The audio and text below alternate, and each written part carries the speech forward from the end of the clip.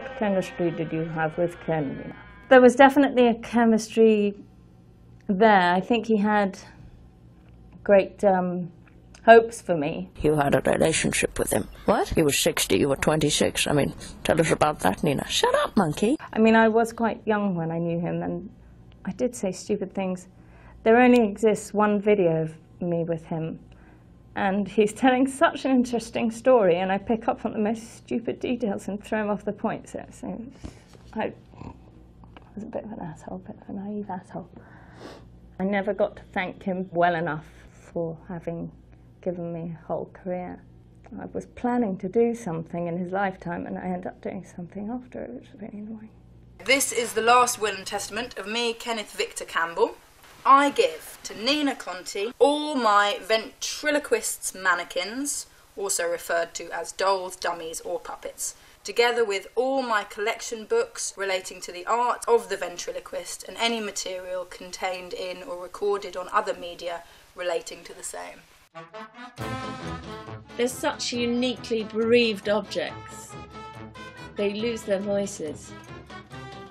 Hidden amongst it all, I found this long-forgotten note from Ken insisting that I go to the World Ventriloquist Convention in Kentucky.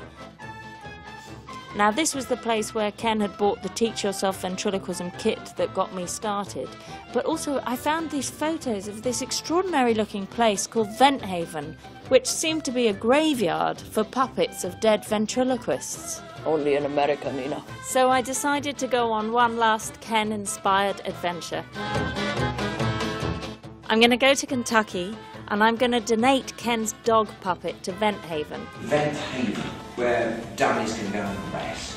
I'm also going to time my visit with the convention so that I can meet lots of ventriloquists and lots of their puppets and give this art form one last thorough going over. Freak. Hello, have you got a room for Nina Conti? Conti? How do you do? He's not listed. You didn't list me. No. How dare you?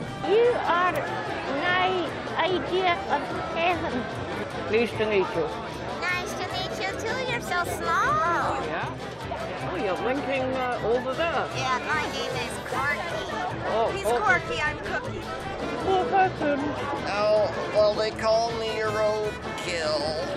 Oh, no, you're a real star. No, you're the star, honey. Oh. I want to be you. I want to be you. I want to be me. I hate parties.